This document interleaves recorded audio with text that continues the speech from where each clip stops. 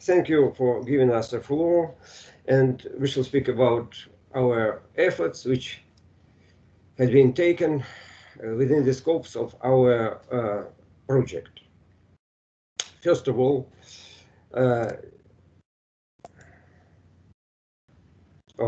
do you see?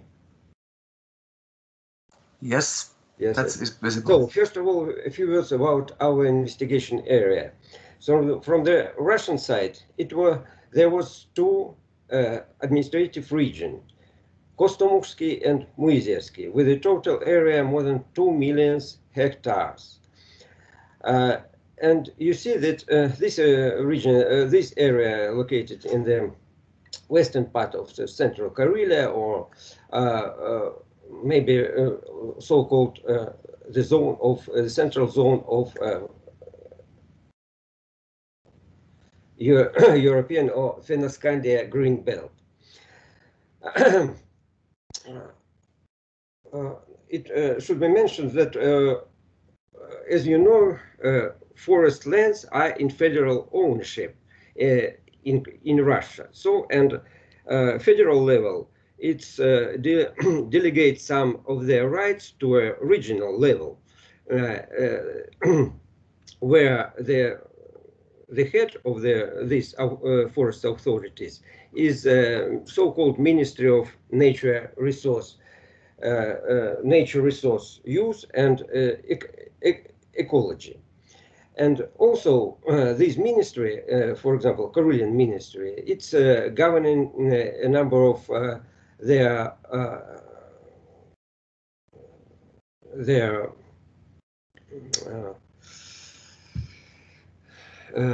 institutions, so-called лесничество. And these institutions, these organizations, they are subdivided in the categories of central лесничество, with their borders, which boundaries or borders are coincide with the boundaries of administrative region, and also so-called local лесничество, which is called участковое лесничество. So, and in our work, we use a number of main sources of regional and raw data. The first source was handwritten records from special workbook for forest fire registering. And then this information has been converted. It has been converted to formats of Excel and Access. Then the next main source of raw data was the GIS database of forest units, which is called in Russian Выдела. This database concerned the main central лесничество, Костомукское лесничество, Muizerское лесничество, and strict nature reserve Kostomukski. This database, it includes all information, all attributive and graphic information concerning biotopes at the levels of biotopes. Then, and at the last step, all this information concerning fires and concerning biotopes has been taken together in a GIS database in which we have the whole information concerning the stand or biotope and concerning fire causes, fire events. So, and you see in the right part of this slide, you can see so attributive information concerning the quartal, video, or maybe all other features of the stand, and then all information concerning the place of the date of the fire event, its type, which were subdivided in 7 categories, and the main or the cause of the fire if it was registered. So you see these categories as unknown when it was not recorded, anthropogenic, which is concerned mainly with, of course, human activities, such kind of campfires or cigarette butts or sparks from the locomotives and cars and so on. And the third variant was quite interesting. It is all events or accidents in which we have natural lightning which is blown in with electric power lines. So in this slide you see distribution pattern of forest fires in Kosta-Muksha region and subdivided by fire cause. And you can see that these events can be easily grouped along railroads, automobile roads, and all lake shores and so on. So the places of interest for hunters and fishermen. And within the whole bulk of our fire events, so anthropogenic events prevails substantially. But and sometimes the total area and mean area of these events were quite equal, but in many cases, you will see later, the mean size of natural native forest fires was substantially larger. And you can see on this slide, on this picture, that within Kosta-Muksha region, there were no forestry fire events just near borderline.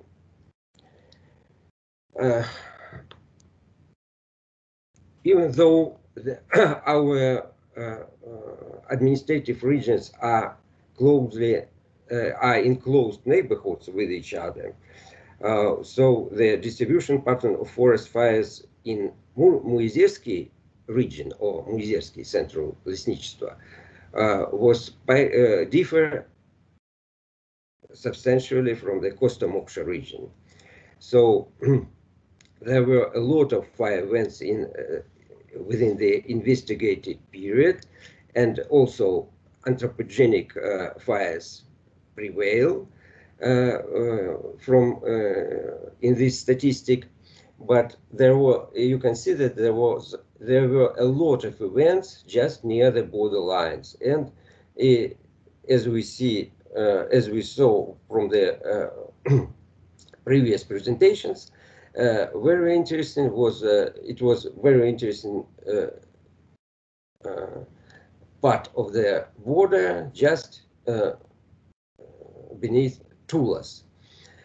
On this, in this picture, these blue-colored cross-lined polygons means it reflects the so-called perspectives of protected areas. So the areas which is very interesting from the point of view of biodiversity protection, but they are not operating protected areas. Operating protected areas are shown by red line polygons.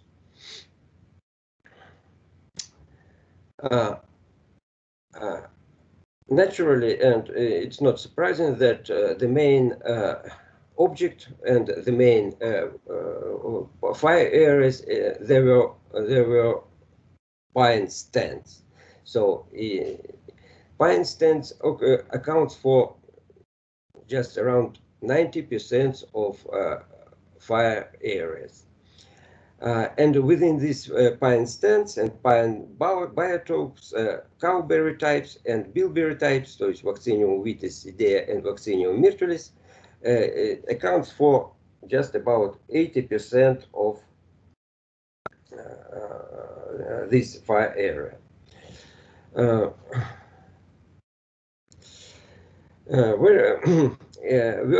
So, as I say, despite the close adjacency of our regions, the distribution patterns of fire cases within these regions differ substantially. So in Kostomuksha region and Kostomuksha Lesnichtvo, it was only one year of high fire activity. It was 2006. And within Muizersky region, we see at least 3 line peaks in 2006, 2010, and 2013 years.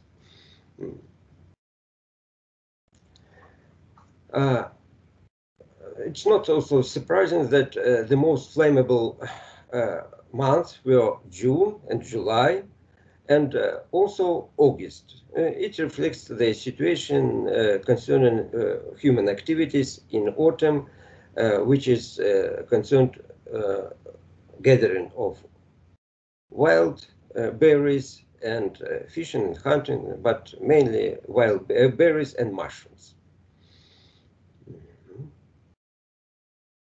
So, and very interesting distribution is can be seen concerning type of fires. So within Kostomuksha Lesnichtvo, the main type of forest fire were stable ground fire of middle intensity, just about 50% of the total area, with a mean area about 40 hectares.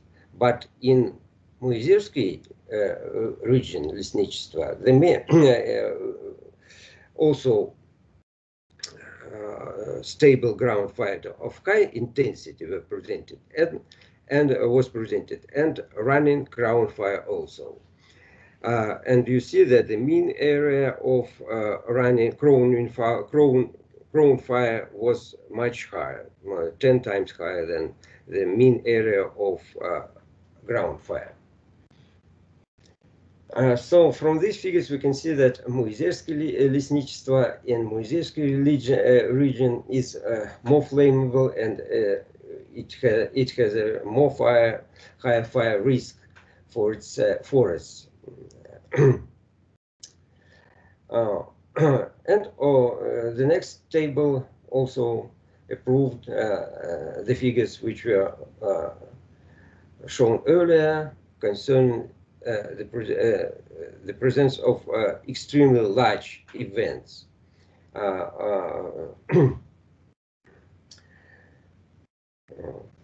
And also we can, as I say earlier, so central Lesnichtvo, they are subdivided in local institutions or local authorities, just like which is called Uchastkovo Lesnichtvo. And from this statistic, we can highlight the Lesnichtvo or areas which has the most, the biggest areas which were covered by forests. In Kostomuksha, it was Voknavolok, and within Muizersky Lesnichtvo, it was so-called Peninskaya Lesnichtvo. And these line charts, they proved the figures, and we can see that in Muizersky Lesnichtvo, it was there were 3 peaks of fire dynamics, and in 2 peaks, Peninskaya Lesnichtvo were on the front. And here is this situation visualized in two pictures shown, which show us the location of the biggest fires within this region. So the biggest fires took place in Kostomuksha Лесничество with in 2006 in the area which were in this year it was founded the national park Karelian, and in Muizevsky region 3 more minutes. It was Finnish-Russian лесничество. And a few words about using the third main source of raw data or initial data, so remote sensing data. In this picture, you see the place of a future fire. And brown lines show us the areas which were recorded by лесничество, and the red lines show us the areas which were outlined by using remote spacing data, Landsat data. So this is the situation of the year 2010. And finally, we can say that the easiest way to count or to precise the area of forest fire areas is to combine these maybe two approaches. When you put the layer of registered forest fires on the space image, and then you outline this area manually, and then you can calculate the total area of forest fires. And the last slide devoted to the results of interpretation of Sentinel Landsat images, on which we can on this slide we can see untouched or slightly disturbed landscapes and secondary landscapes within our area of investigation. And we see that a lot of so the distribution pattern of the forest fires within these types of landscapes. Thanks you for attention. Thank you so much, Boris, for this presentation.